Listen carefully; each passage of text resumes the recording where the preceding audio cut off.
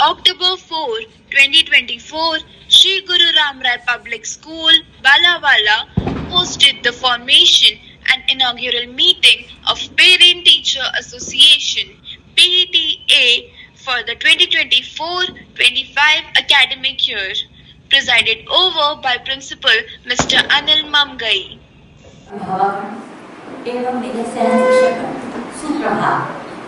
आप सभी अपना बेसकीमती समय निकालकर अभिभावक शिक्षक समिति Secretary Mrs. Archana Unyal, Secretary Mrs. Nisha Bhatt conducted the meeting.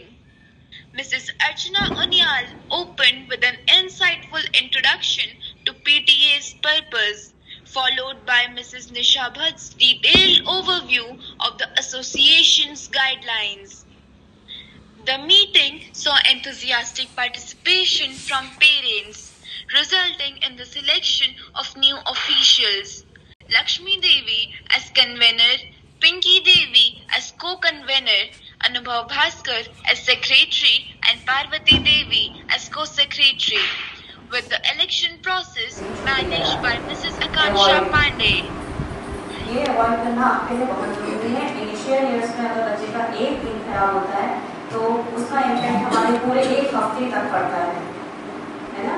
तो जो भी आपका है उसको शेड्यूल को थोड़ा कम कर दीजिए, छोटा कर दीजिए, जिससे कि उसकी पढ़ाई इफेक्ट ना हो। Parents stressed the importance of time management and advocated for the increased focus on language development, suggesting more robust efforts to enhance students' language skills. They also appreciated the school's periodic activities and requested an expansion in the number of such engagements. तीन बच्चे पढ़ते हैं यहाँ, दिव्या नोटिया 12 में है और दिव्यांशु नोटिया 8 में है, गौरी नोटिया छोटी बेटी 4 में है। तो गौरी मांगती है फोन, उसका क्या है तो ड्राइंग करेगी फोन पे, जैसे आजकल कल माता रानी बनाएगी कभी कृष्ण जी का। तो स्कूल की प्रशासन को बहुत बहुत धन्यवाद देती हूँ क्योंकि आप भी एक्टिविटी में बड़े नेता हो गए और उनके पीछे पूरा का पूरा देश है। तो जिसके अंदर नैतिक मूल्य होंगे उसका हमेशा होते हैं कि ऊंचा स्थान होगा। और अगर आप वहाँ पे उसे ये सिखाते हैं कि किसी बच्चे से गंदे तरीके से बोलो, वो तुम्हें मार रहा है तुम उसे मारो, नहीं गद्दा लो, नो, आपको ऐसे नहीं बोलना है।